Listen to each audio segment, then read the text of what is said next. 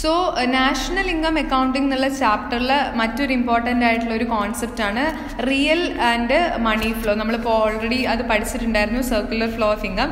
അതായത് റിയൽ ഫ്ലോയിൽ വരുന്നത് ഇപ്പം ഫ്ലോ ഓഫ് ടീച്ചർ സർവീസസ്, ടീച്ചറിൻ്റെ സർവീസ് ഒരു റിയൽ ഫ്ലോ ആണ്. ഫിനിഷ്ഡ് ഗുഡ്സിൻ്റെ ഫ്ലോ എന്ന് പറയുന്നത് റിയൽ ഫ്ലോ ആണ്. പിന്നെ ഫ്ലോ ഓഫ് ഇമ്പോർട്ട്സ് ഗുഡ് എന്ന് പറയുന്നത് റിയൽ ഫ്ലോ ആണ്. ഇനി മണി ഫ്ലോയിൽ വരുന്നതാണ് flow of subsidies and taxes, flow of factors rewards, flow of consumption ഒക്കെ അതിൽ വരും. അതുപോലെ തന്നെ ഇമ്പോർട്ടൻ്റ് ആയിട്ടുള്ളൊരു സംഭവമാണ് ഇപ്പം നമ്മൾ കുറച്ച് ക്ലാസ്സുകളിൽ ഓൾറെഡി മെൻഷൻ ചെയ്തിട്ടുണ്ടായിരുന്നു, എന്താണ് സ്റ്റോക്കും എന്താണ് ഫ്ലോയും.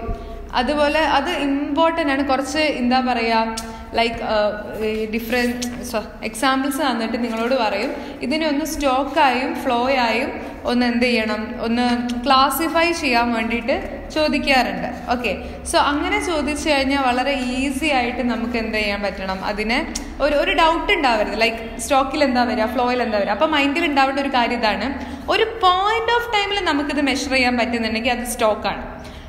Over A period of time കഴിഞ്ഞിട്ടേ നമുക്കിത് മെഷർ ചെയ്യാൻ പറ്റുള്ളൂ, അപ്പോൾ അത് ഫ്ലോ ആണ്. ഫോർ എക്സാമ്പിൾ സ്റ്റോക്കിൽ നമുക്ക് പറയാൻ പറ്റുന്ന എക്സാമ്പിളാണ് wealth, foreign exchange reserve, food grain stock, capital, quantity of money, ഇതൊക്കെ സ്റ്റോക്കിൽ വരും. ഫ്ലോയിൽ വരുന്നതാണ് export, salary, gross domestic saving, change in money supply, capital formation, അതൊക്കെയാണ് അതിൽ മെയിനായിട്ട് വന്ന് കണ്ട് ചോദിക്കാറുള്ള ഒരു ഏരിയ എന്ന് പറയുന്നത്. സോ അത് ഇമ്പോർട്ടൻ്റ് ആണ്, ഫ്ലോയും അതേപോലെ തന്നെ സ്റ്റോക്ക് എന്ന് പറഞ്ഞിട്ടുള്ള ഒരു ഏരിയ. ഇടയ്ക്കിടയ്ക്ക് പല രീതിയിൽ അത് ചോദിക്കാം. മലയാളത്തിൽ ഇതിനെ ശേഖരങ്ങളും പ്രവാഹങ്ങളും എന്ന് പറയും. So there are differences between the concept of stock and flows. Stock is A variable measured at A point of time, വേറാസ് flow is A variable measured over A period of time. Wealth, capital, etc. are variables which can be measured at a point of time. Therefore, there are stock variable. At the same time, income, output, profit, etc. are concepts that make a sense only when a time period is specified. These are called flow because they occur in a period of time. Therefore, we need to delineate at a time period to get a quantitative measure of this. ഒരു period കഴിഞ്ഞാൽ ഇത് actually എത്ര ഉണ്ട് നമുക്ക് പറയാൻ വേണ്ടി പറ്റുള്ളൂ. Clear? അതിന് കൂടെ തന്നെ പഠിക്കേണ്ട കുറച്ച് സംഭവങ്ങളാണ് final goods, intermediate good, consumer good, capital good, depreciation, inventory, അങ്ങനത്തെ കുറച്ച് സംഭവങ്ങളും കൂടി ഉണ്ട് അതിൽ വരുന്നത്. ഓക്കെ, ഫൈനൽ ഗുഡ് എന്ന് വെച്ച് കഴിഞ്ഞാൽ goods which are mend for final use. Like അത് നമ്മൾ യൂസ് ചെയ്യുന്ന തന്നെ നമുക്ക് വാങ്ങുന്ന തന്നെ നമുക്കത് ഉപയോഗിക്കാൻ വേണ്ടിയിട്ട്. ഫോർ എക്സാമ്പിൾ നമ്മൾ വാങ്ങിക്കുന്ന ക്ലോത്ത്സ്, ഫുഡ്, ഇതൊക്കെ നമ്മൾ ഉപയോഗിക്കാൻ വേണ്ടിയിട്ടാണ് ലൈക്ക് വാങ്ങുന്നത് തന്നെ, ഫൈനൽ കൺസംഷൻ, റൈറ്റ്. എന്നാൽ ഇന്റർമീഡിയറ്റ് ഗുഡ് എന്ന് വെച്ചാൽ ഇപ്പോൾ ബ്രെഡ് ഉണ്ടാക്കാൻ വേണ്ടിയിട്ട് വീറ്റ് വാങ്ങിക്കുന്നു, അല്ലാതെ വീറ്റ് നമ്മൾ അങ്ങനെ അങ്ങ് കഴിക്കുമല്ല. ഒരു സാധനം ഉണ്ടാക്കാൻ വേണ്ടിയിട്ടാണ് നമ്മൾ ഈ വീറ്റ് വാങ്ങിക്കുന്നതെങ്കിൽ അതിനെ നമുക്ക് എന്ത് വിളിക്കാം, ഇന്റർമീഡിയറ്റ് ഗുഡ്, മധ്യമ സാധനം എന്നാണ് അതിനെ പറയാം. മറ്റ് സാധനങ്ങൾ ഉൽപ്പാദിക്കുന്നതിന് വേണ്ടി ഉപയോഗിക്കുന്ന അസംസ്കൃത വസ്തുക്കളെ വിളിക്കുന്ന പേര്. അത് ആക്ച്വലി റോ മെറ്റീരിയൽ ആണ് ഈ ഇന്റർമീഡിയറ്റ് ഗുഡ് പറയുന്നത്. അത് ഡയറക്റ്റ് ആയിട്ട് നമ്മൾ യൂസ് ചെയ്യത്തില്ല. നമ്മൾ ഇപ്പം നമ്മുടെ വീട്ടിലേക്ക് നമ്മൾ പച്ചക്കറികൾ വാങ്ങുന്നുണ്ട് അല്ലേ, തക്കാളി, ഉള്ളി, അതുപോലെ കുറച്ച് സംഭവങ്ങളൊക്കെ നമ്മൾ വാങ്ങുന്നുണ്ട്. ഇത് അങ്ങനെ എടുത്ത് കഴിക്കുവാണോ ഉള്ളിയൊക്കെ? അല്ല, അത് നമ്മൾ കട്ട് ചെയ്തിട്ട് ഒരു പ്രൊഡക്റ്റ് അല്ലെങ്കിൽ ഒരു ഡിഷ് ഉണ്ടാക്കാൻ വേണ്ടിയിട്ട് നമ്മൾ എന്ത് ചെയ്യണം, അതിലേക്ക് യൂസ് ചെയ്യണം. അതുപോലെ ഒരു ഫൈനൽ പ്രൊഡക്റ്റ് ഉണ്ടാക്കാൻ വേണ്ടി നമ്മൾ എന്തെങ്കിലുമൊക്കെ റോ മെറ്റീരിയൽസ് യൂസ് ചെയ്യുന്നുണ്ടെങ്കിൽ അതിനെ വിളിക്കുന്ന പേരാണ് ഇന്റർമീഡിയറ്റ് ഗുഡ്.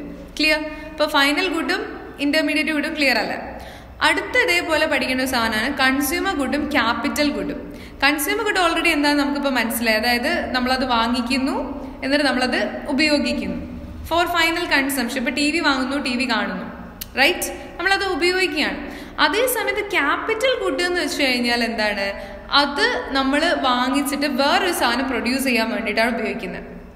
ഓക്കെ, നേരത്തെ നമ്മൾ ഫൈനൽ ഗുഡ് എന്ന് പറഞ്ഞാൽ എന്താണ്, അത് കഴിഞ്ഞു, അത് ഇനി ഒന്നും പ്രോസസ്സ് ചെയ്യാനില്ല final ഗുഡിൽ. Clear? So final ഗുഡും intermediate good എന്ന് വെച്ചാൽ ഫൈനൽ ഗുഡ് കഴിഞ്ഞു, ഇനി അത് ഒരു പ്രോസസ്സിലൂടെയും കടന്നു പോകാനില്ല. എന്നാൽ ഇന്റർമീഡിയറ്റ് ഗുഡ് അങ്ങനെയല്ല, it has to go through certain process to get A final good. Okay, എന്നാൽ കൺസ്യൂമർ ഗുഡ് എന്ന് വെച്ച് കഴിഞ്ഞാൽ നമ്മളത് വാങ്ങുന്നു, ഉപയോഗിക്കുന്നു, ദാറ്റ്സ് ഇറ്റ്. എന്നാൽ ക്യാപിറ്റൽ ഗുഡ് എന്ന് വെച്ചാൽ നമ്മളത് ഉപയോഗിക്കുകയല്ല, V are not using four our consumption, we are using the same product for what? For making another product, for further production of something else. For example missionary, factory etcetera, അതൊക്കെ അതിന് എക്സാമ്പിളാണ്. പിന്നെ depreciation എന്താണെന്ന് ചോദിക്കാറുണ്ട്. Depreciation എന്ന് വെച്ച് കഴിഞ്ഞാൽ ഇപ്പോൾ ഒരു സാധനം അത് എക്സിസ്റ്റ് ചെയ്യുന്ന ഒരു സ്റ്റോക്ക് ഓഫ് ക്യാപിറ്റൽ ഗുഡ്സ്. ഇപ്പോൾ മിഷനറിയൊക്കെ നമ്മൾ അക്കൗണ്ട്സിലൊക്കെ ഡിപ്രിസിയേഷൻ പഠിച്ചിട്ടുണ്ട്. അതായത് കാലം കഴിയുന്നതിനനുസരിച്ച് ഇതിൻ്റെ വാല്യൂ ഇങ്ങനെ എന്താവും, കുറഞ്ഞു വരും. കണ്ടിന്യൂസ് യൂസേജ് കൊണ്ടും വേറെ ടിയർ കൊണ്ടും ഇതിങ്ങനെ അതിൻ്റെ ഒരു വാല്യൂ നമുക്ക് ആ വാങ്ങിച്ച സമയത്തുള്ള ആ ഒരു പെർഫോമൻസ് ആയിരിക്കില്ല കുറച്ചൊരു വർഷങ്ങൾ കഴിഞ്ഞാൽ. പതിയെ അതിൻ്റെ ഒരു പെർഫോമൻസിൻ്റെ കപ്പാസിറ്റി ലെവലൊക്കെ കുറഞ്ഞു വരും. അങ്ങനെ ഉണ്ടാവണതിനെ വിളിക്കുന്ന പേരാണ് ഡിപ്രിസിയേഷൻ എന്ന് പറയുന്നത്.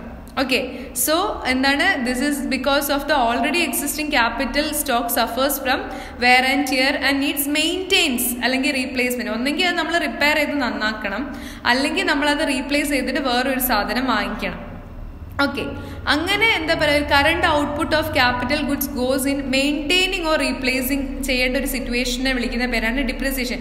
ഒരു കുഴപ്പമില്ലാതെ നിൽക്കുന്ന ഒരു സാധനം നമ്മൾ നന്നാക്കുകയോ അല്ലെങ്കിൽ വേറെ വാങ്ങിയിട്ട് ചെയ്യുമോ? ഇല്ല. അതിനെന്തോ ഒരു പ്രശ്നം പറ്റിയിട്ടുണ്ട്, നമ്മൾ കുറേ കാലം ഉപയോഗിക്കുന്നതുകൊണ്ടോ അല്ലെങ്കിൽ ഉപയോഗിക്കാതെ ഇരിക്കുന്നതുകൊണ്ട് തന്നെ.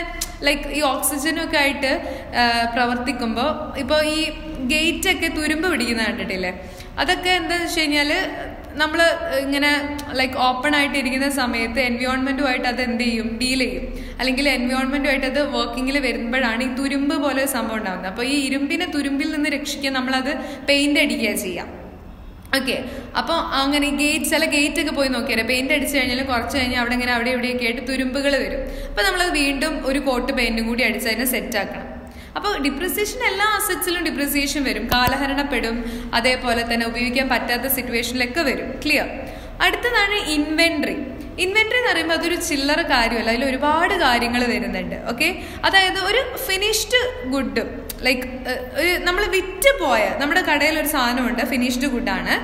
അപ്പോൾ അത് നമ്മൾ വിറ്റു പോകാത്ത അവിടെ എന്തൊക്കെയുണ്ടോ അതൊക്കെ ഇൻവെന്ററിയിൽ വരും. ഫോർ എക്സാമ്പിൾ, സാധനം ഫിനിഷ്ഡ് ഗുഡാണ് പക്ഷെ വിറ്റ് പോയിട്ടില്ല, അൺസോൾഡ് ആയിട്ട് അവിടെ കിടക്കുക, അത് ഇൻവെന്ററിയിൽ പെടും.